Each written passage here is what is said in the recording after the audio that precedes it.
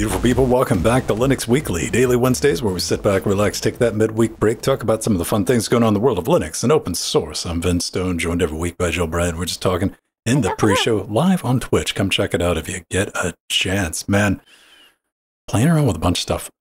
Threadbooper, the box that I'm using to stream on right now, has been updated to Trixie. What's Trixie? Well, it is kind of Trixie, but it's pretty cool. It's the next version. It's what's going to become Debian 13. It's not Debian testing. Debian's got a very unique way of going about doing this, where if you get Debian 12 installed, you're good. You can switch from Debian to Debian testing. A lot of people know that. That effectively turns Debian into a rolling release, which is great if you want to stay up to date on the latest and greatest packaging. And despite what the internet told you, no. Debian testing usually tracks very close to Arch. And another thing I'm playing around with, hopefully this afternoon, I was trying to get to it yesterday, because I know I'm going to get this question. With that Radxa, that little SBC, it survived Saturday night. If you go back and watch the Linux Gamecast, all of Pedro's motion pixels and audio were done on the X4. But I want to do something I've never done, like actually done. I've installed it enough to like, hey, that installed, but I want to try to get it working. Jellyfin. Can it work as a media server? If you don't know about Jellyfin, it's like, you know, we have Plex at home, but it's a lot better than Plex, allegedly. At least that's what the Jellyfin people tell me.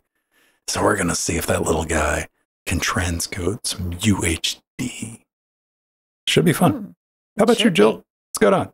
Oh boy, so it was so nice to be back playing Trackmania again. It's been about a month since I've been able to join the live stream, but I will be around more often now. Since work schedule has changed back to more normal. So happy about that. We had a lot of challenging tracks yesterday, Vin. We're winding down. I was talking about that in the pre-show, not to go on about it too much, but come play with us on Tuesdays and Fridays. Now you even get the opportunity to play on a Raspberry Pi 0W2, because that's what the server's being hosted on right now. No joke. Yeah. And it's running like a champ. I'm doing some testing for an interfacing Linux thing I'm working on. And it kind of turned into a like, this would be a good laugh for a video and a little project for everybody to like, this is viable. I need to explore this and do other things with it on top of that. But let's get into it though. Yay. After 20 years. This is a big one. Real-time Linux has made it to the kernel for reals this time. Like for realsy reals. Hey, it's real-time, guys. Yes. So what is real-time OS? No one knows. It's a secret. No, but we're talking about the Preempt RT patch, and like that showed up somewhere around 2005. It's been a minute. It's been around. Widely used in universities by the science boffins, and strangely enough, people like myself, recording engineers or musicians. And traditionally, to get this working, you have to patch the kernel yourself or use something like Debian or Ubuntu if you want to pay money for it, because I think they added that option like back in 2022. No more of that nonsense. Real-time patches are going to be available for normies, baked right into the kernel, that have to be enabled before building the kernel, and distributions are not going to do that for you. They're not. Full RT, it can definitely cause problems. I know this firsthand with drivers like the ones from Blackmagic that I'm using right now, and of course NVIDIA. Even though NVIDIA drivers do work for the most part, even though you do have to pass a special moonglyph, I got a entire bit on that, how to get that set up on Interfacing Linux. It's a pretty popular page. What do you think, Joe? Yeah, absolutely. I just thought this is such exciting news. You know, we've been waiting so long, and we've been talking about this for years on LWDW, and Vin has been waiting patiently for it to be integrated into the mainline kernel since we've been talking about it. So now your wish is going to come true, Vin. I remember I had to install the Ubuntu real-time Linux kernel when I was using Jack Audio for the show several years ago. And it's nice not having to install it or compile it. It's just going to be available for us to use. And it's going to be included in the release of Linux kernel 6.12. And so that's going to be a very huge and important release with the ability to be fully preemptible. And Linux will be used even in more industrial robotics and audio production applications. As you know, it will be a real-time OS. And this is huge. There it is. Look at that. It's there gold. it is. You found it, Vin. I googled whoever's this is. I googled. I will give you credit once I find who it is. But yeah, there was a conference, like Linux kernel hacker people. I just thought that was really cool, man. Yeah, the Open Source Summit. Yeah, that was pretty cool. Good to see. Love to see it. Now, something earlier this week. Our next story comes as I had to have a think because I've maybe like 2 years ago I bought a one of those little 13-inch desk monitors. And this week I really had to put it to use because next to it, there was an Amazon tablet, the original Amazon Fire tablet. That was like 99 bucks. I'm like, I'm going to buy that, put it in the studio, control the Wi-Fi lights. The battery on that has finally swollen to the point to where it goes touching the screen. Yeah. And really the only thing that tablet was used for outside of controlling the lighting in the studio and cutting on a couple of things over the network was just having Discord open on it. So I was like, you know what? I need to put Discord on something. I don't want Discord open on that page because I walked in here one morning and it was on and looked like it was about one step away from deleting somebody's post. And Discord, I'm like, all right, that's enough. I powered it down, did the thing. And I'm like, I need to get Discord on another monitor. And I decided to use that. But what I could have done is just dug out, I could have went to the Linux store and bought a Linux phone and used that. Yeah, this is an application that is awesome and can help you put all those old Linux-based mobile devices to use, like Ven was talking about, like phones or tablets. It is called Mirror Hall, and it will let you use any Linux device for screen sharing and as a virtual desktop. The Noken's Hut blog states, some time ago, I hacked together a rudimentary Python script to make this possible. This script creates a virtual monitor in GNOME via dbus, records it, and pipes it into a network stream. So this is really awesome. And the cool thing about Mirror Hall is that there is almost zero latency streaming wireless video on a secondary screen. That's huge because there are some other options out there for doing this, but the latency is so bad you can't, stream video or do anything that's multimedia requires playing back multimedia, whether it's gaming or videos or whatnot. You just those options are just good for web browsing and that kind of thing and doing word processing. But this you can actually do everything that you need with, including maybe use it as a monitor for playing games on. Mirror Hall actually utilizes GStreamer, MDNS, and H.264 video over raw UDP packets. And it has been tested to work in GNOME and should work in Sway and KDE as well. And there's an easy to follow tutorial for getting your mobile device up and running as a secondary monitor over at textphones.com. That is linked in our show notes. Yeah, if you got something capable of running Linux, you can get some Linux on it. Use that secondary display. Give it a try. But if you get a Raspberry Pi laying around, you might just want to stick a full-color e-ink display on it instead. And this is so awesome. I had to put it in our show notes because I was so excited about it because it's just so wonderful to see high quality and full color e-ink displays coming to the market that are now affordable. They've been around for a while, but they were, hundreds, sometimes thousands of dollars. So Waveshare just launched the 4-inch e-paper hat plus E. The Waveshare 4-inch Spectra 6-color e-paper display also includes a new full-color display with red, yellow, and blue primary colors, which creates a wider gamut compared to previous generations. High contrast and saturation for vivid images. 600 by 400 resolution at 200 ppi. That's pretty good for a 4-inch display. It has 19 seconds of full refresh, which is normal for e-ink.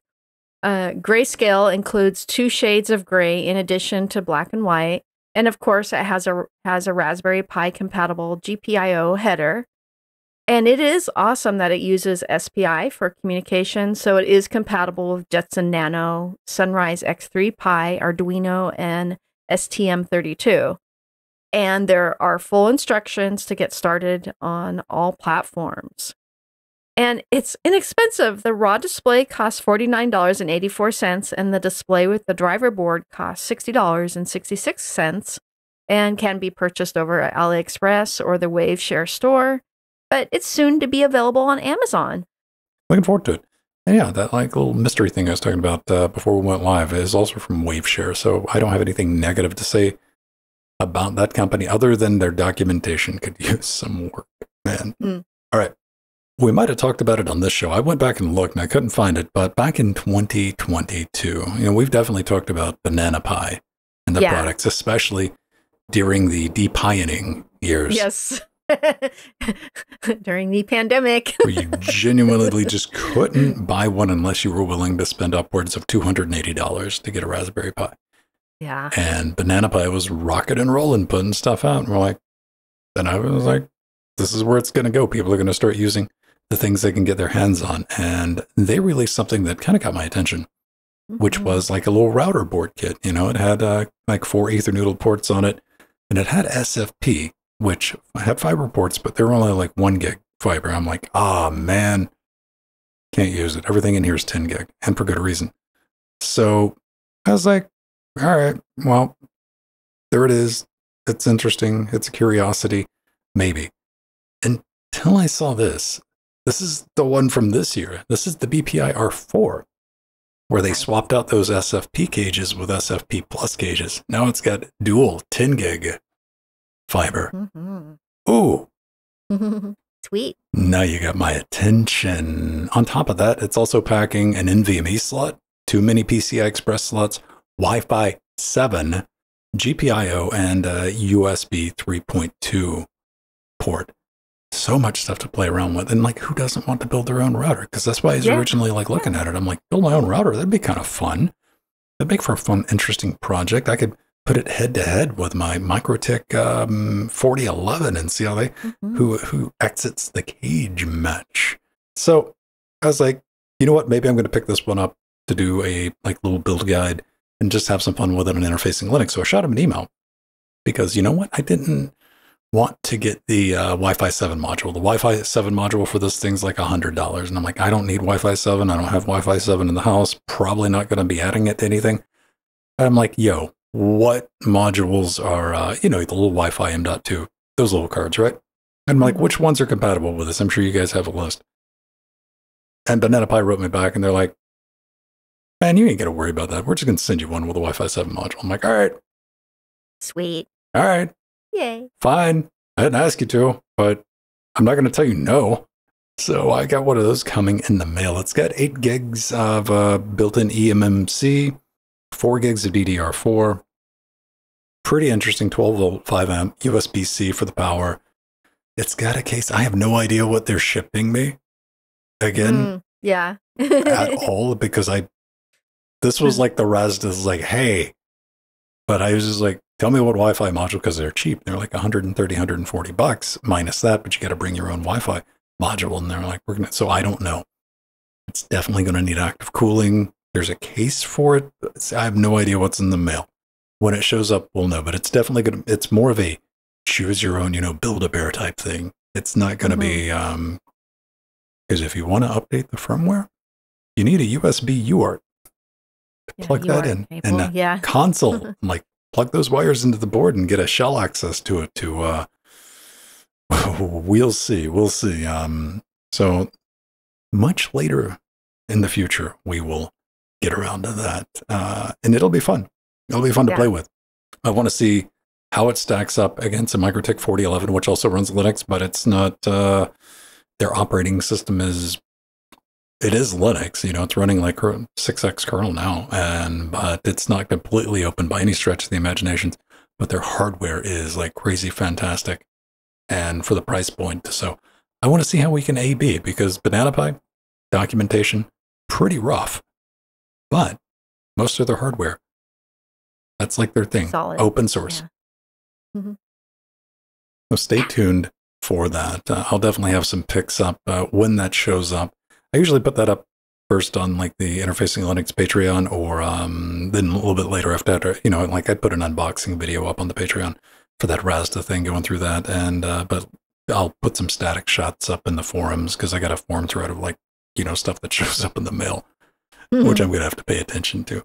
I'm excited for it. That was kind of a curveball. I was like, yeah, maybe. And I have no idea what to do with the Wi-Fi 7. I went looking. I'm like, do they make Wi-Fi? Because apparently Wi-Fi 7 is like PCI Express speed. Like, it is. It's crazy. I couldn't find if anybody knows of like external adapters for that are like legit, because I found one on Amazon with no reviews, and I'm like, nah, because it's going to have to be over USB-C in order to get the speed to do it. But I'm not like serious into testing that. I just want to see if it can do regular Wi-Fi like I got around the house. So yeah, there we go. And Jill, you it is available on Amazon. Yeah, it sure is. So I found the base model bundle for $128.99 over on Amazon, and the full bundle is $259.99. And it comes with, you know, the full bundle comes with everything you need to make it a router. Yeah, somebody's taken, and this is the thing. This is pretty much what I've been able to piece together. Like Banana Pi just sells you the ports. Yeah. Like all the stuff that you see in that bundle, that's somebody else is like taking the time to like get all the heat sinks and stuff together. Yeah, like CanaKit, right? Like CanaKit, like they do for the Raspberry Pi. And that's probably going to be part of the adventure for actually, I might even ring up the person on Amazon and be like, yo, how much for like just the heat sinks and stuff like that? Yeah. We'll have to see. All right, ladies and gentlemen, if, hey, you want to come hang out with us, hang out in Discord, can play some Trackmania, you want to get the live and uncut version of this show, you want to get the downloadable version for the video bits, where you don't have to worry about YouTube, ads, or anything like that, you can become a patron. You can support the show. $1 a week. You can also come say hi to us. Come hang out with us. That's all you got to do. If that's not your thing, that's cool. We do the show live. You can come check out the live and uncut version right here on Twitch, 3 p.m. Eastern, every Wednesday. And but we'll also put your name in the credits. How about that? I want to look at some credits in a minute. We got a merch store. We got an Amazon wish list. I got all the stuff in the studio itemized on like an Amazon store. You can buy it from anywhere. But if you're like, hey, what's that thing Ben's talking about? You were talking about the fiber router. Go look it up. It's there. That's under the About section and the studio equipment. But yeah, that's cool. Thanks to each and every one of you. I do want to thank Norse Ranger for that resub, 25 months. Awesome. Making it rain. And Norse I saw Ranger. Basil. We got like 3 Basils. We got Basil underscore something. Yeah. It's wild. All right, everybody. Have a great rest of your week. Yay. Until next time. We got to thank all our beautiful patrons, including our advisor, Artherin. He's awesome. And our executive producers, 1, 2, 3, 4, 5, Ian, Eshep, K.R. Ducky, drummer, our Chicago Kicks Bottom, Basil, Empty, Casey Clism, our Sea Monsters, Vera Tenuta, Truggy, Mike, System T, our Death Notes, Oil of Hope, Zeno, Nova, Chad, Romeo, Nubbin, our chairlings, too small text, I can't read it. But there's Mir PPC is out there as one of our chairlings. Ladies and gentlemen, boys and girls, Strider. It has been fun, entertaining, borderline educational. But yeah, get out there. And do what, Joe? Get out there and make something Linux happen. Make something Linux happen. If we take a couple more stabs at that, we'll get a sentence out of it. All right. Yeah. Bye, buddy. See you next week. Bye, everyone.